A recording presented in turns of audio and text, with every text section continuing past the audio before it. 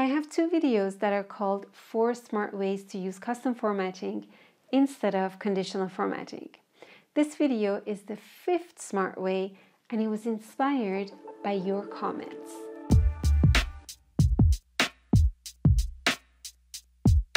By the way, this is custom formatting. It's when you right mouse click on a cell, go to Format Cells, and either select an existing custom format or create your own format. Why use custom formatting instead of conditional formatting? Well, number one is that when I did a performance test comparison, custom formatting was faster. Number two is that I find custom formatting much easier to set up. And three is that you don't have the problem of duplicating conditional formatting rules whenever you start to copy and paste cells around. Let me show you quickly what we did in the 4 Smart Ways tutorials. We use custom formatting to get this effect. If I right mouse click here and go to Format Cells or use the shortcut key Ctrl+1, I can see that the formatting applied to it looks like this. Now there are 2 important concepts to remember. Custom formatting is cosmetics. It's not what you see inside the cell, it's how you've decided to dress up that number. And in this case, I've actually decided to dress up any positive numbers to look like a green, so that color 10 stands for green, a dark green, like you can see here, a green up arrow, and negative numbers have been dressed up to look like a red down arrow. And number 2 concept is the order that this works. The first one that you define before the semicolon is how positive numbers should be dressed up. Then it's how negative numbers should be dressed up. Then you can add another semicolon and define how you want zeros to be dressed up. And last is how you want text to be dressed up. Now we're used to seeing this for numbers, right? So if we want positive numbers to be formatted with a 1000 separator and negative numbers should be formatted in brackets and be shown as red. That's what we've most seen custom formatting used for, but the great thing is that you can use it to dress up your values in any way that you want. Just remember these 2 concepts. Now, if you need to review this, just go back to those 2 videos, or you can also go to the blog post and just quickly have a read through the post. It's been split to 5 different chapters, so you can just click on these to jump to the chapter or just scroll down. And here you can see that important concept, positive, negative, zero, and text. And we just start off with the simple examples, and then we get more advanced with it. And on the bottom, you'll see the link to the video here, and you can download the workbook here as well. And right here, you saw where we had that color 10, you can see the different types of colors that you can use right here. Now Excel also has inbuilt color referencing, so you can use the text red or green or yellow as well. But if you want different variations of the color, you can use these color codes, and the full list is available from Microsoft with this link. Now one thing that most people don't know is that you can also use thresholds in there. So you can have an upper, lower, and other threshold. It doesn't have to be positive, negative, zero, and text. The way you define the threshold is to use the square brackets, and then you use the greater than or lower than signs here. The problem with this method is that it's not a cell reference, right? So it's not dynamic. You actually have to input that value yourself inside the dialog box right here. That's the background. Now let's get to the questions. Michelle asked, I was wondering if you could use a cell reference instead of using this as fixed inside our custom formatting dialog box. Yes, you can do that. We just have to set it up a little bit different to what we had before. Let's do this example based on this data set. So that's similar to what we had before. I have actual previous year, and I've calculated the deviation in this column. Now what I want to do is to have my up and down arrows right here based on a threshold that I'm going to define in the cell. And let's start off with 5% right here. First thing I'm going to do is to bring in the symbols that I want to use. And I want to have the up and down arrows, I'm just going to go to Insert, Symbols, and insert them from here. Now the symbols that I use most are under Aerial, Geometric Shapes, and you can see these up-down arrows here. So let's go with this. Just make sure you're in an empty cell before you insert. And actually I'm going to add this as well. I might use it later. And close this. Okay, so I have my symbols in here. I'm going to put the result right here so that we can compare our arrows to the actual deviation that we see in here. Now, the second step is to put numbers inside the cells that I want to disguise, right? Because remember, custom formatting is disguising values you have in cells.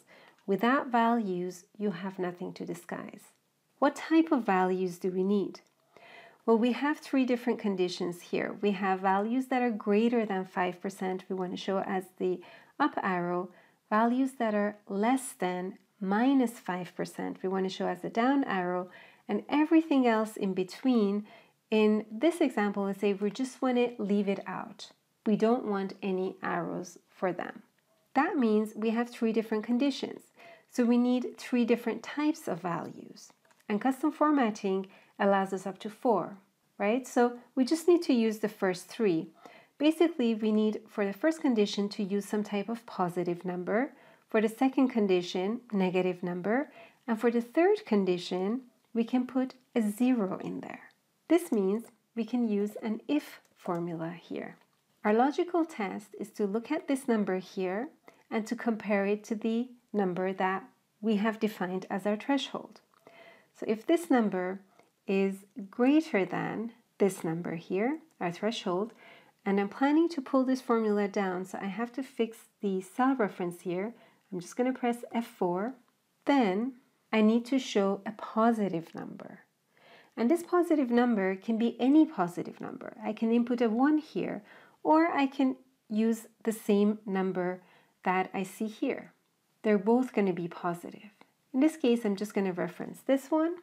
Else, if this number is less than -5%, so I have to put a minus here, then reference E5 and use F4 to fully fix this, then I want to show a minus number. And again here I can input a -1, and the reason I say 1 is just because 1 represents any minus number. In this case, you can pick anything. It can be -0.1, -2, -200, or we can reference that cell because that cell will be negative anyhow, right? So the idea is just to get a negative number in there. I'm going to go with D6 here. Otherwise, it should be a 0. And why 0? Because that's the third option I have inside custom formatting. So here I can't just pick any number, I do have to pick 0. I'm going to close the bracket, press enter, just pull this down. Let's just double check. So anything in between 5% and -5% should be 0. Anything less than -5% should show me a minus number. Anything above 5% should show me the plus number. So this looks good. Now I have my numbers in the cell. Now I can disguise them to the way I want them to look. So I'm going to copy the arrows that I'm going to use, and those are these two here. Just Control C. Before I go inside my custom formatting dialog box, I'm going to highlight this, press Control 1, go down to custom, and now let's bring in the formatting. So first was how positive numbers should be formatted. And I'm going to go with color 10 here, so that's the dark green. This is the link to get all the color codes from the MSDN website. Then I'm going to paste in the arrows. The first one was the up arrow, so I don't need the second one. Then comes the semicolon. Then I want to define how negative values should be formatted, so I want them as red. I need the square bracket here. And to paste in the arrow, now I want the down arrow. And if I want to hide the zeros, all I have to do is put in the semicolon and not put anything for the 0 argument here. I'm just going to leave it out and say OK. Okay, so now I get my up arrows, down arrows, and they are connected to this value. So if I change this to 12%, if I change it to 0%, I get everything. Change it to 4%, I get these. The main work here is this part, which is to come up with the right formula that's going to satisfy the arguments we need for custom formatting. Let's take a look at the other comments. Sukomoi asked, is there a way that we can make it dynamic? I want if the value is over average, it should show a green arrow. If it's below average, it should show a red arrow. If it's the same as average, it should be like a bar, right? So this one follows the same logic as this one. Basically, you can either calculate the average in a separate cell and then reference that, or you can build it inside your if formula. But the idea behind it is the same.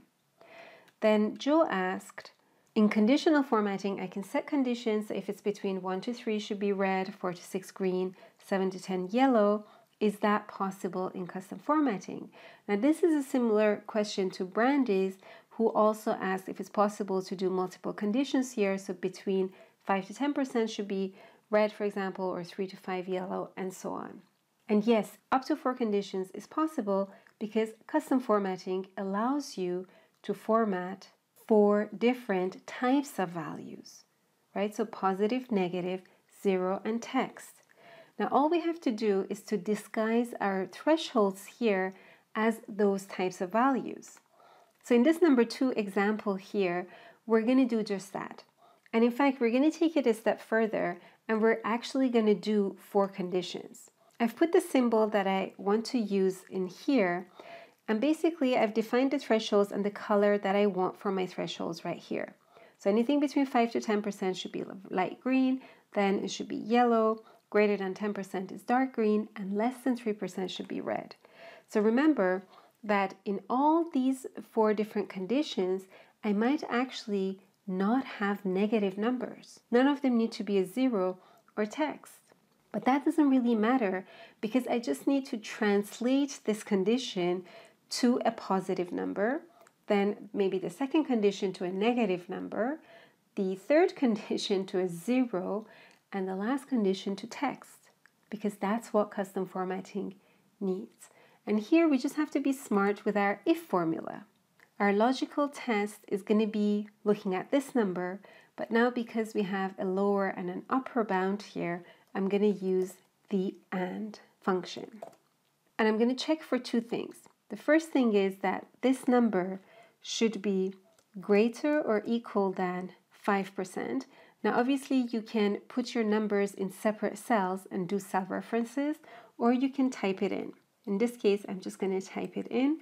The second condition is that this number needs to be less than or equal to my upper bound here, which is 10%. Now I can close the AND function. So if this applies, I want to show a positive number. And it doesn't matter what positive number, so I'm just going to input a 1. That's going to be my own flag for this scenario.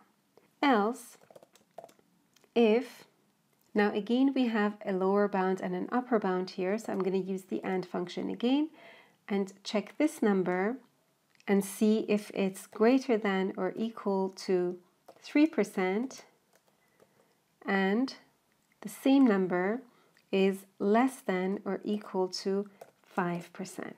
I'm going to close the AND function. So if this happens, I want it to show it as a -1, right? So that's the placeholder for the second custom formatting scenario. Now let's go to the next condition. If my value right here is greater than 10%, I want it to be, what was the other condition for custom formatting? 0. Otherwise, so everything else below 3% should be a text. And that can be any text that you want to input. So I'm just going to put a T. That's going to be my personal placeholder for text. And let's just close the brackets here. Okay, so let's just quickly check if this is right. -1% gets a T. Yes, that was the last condition here. Let's just drag this down. 25% gets 0. That was the greater than 10% conditions. Now, before I go to the custom formatting dialog box, I'm going to copy the symbol that I want to use, highlight this area that I want to apply custom formatting to, use Control 1, go all the way down to custom, and here we can decide what we want to show. First one was positive numbers. I want a light green. A nice light green is color 43.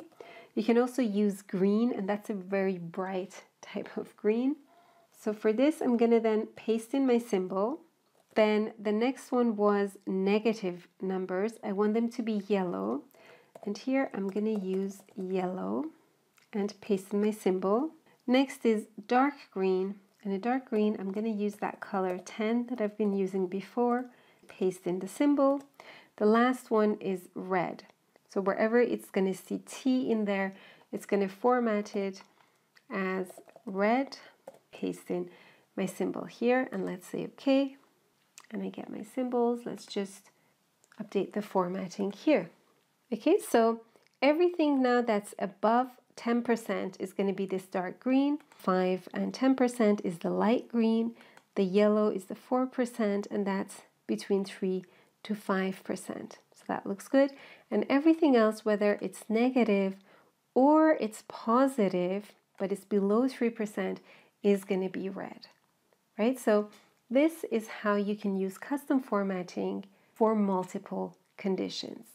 And of course, you can use this in a dynamic way as well, as long as you input your values in cells instead of typing them in here.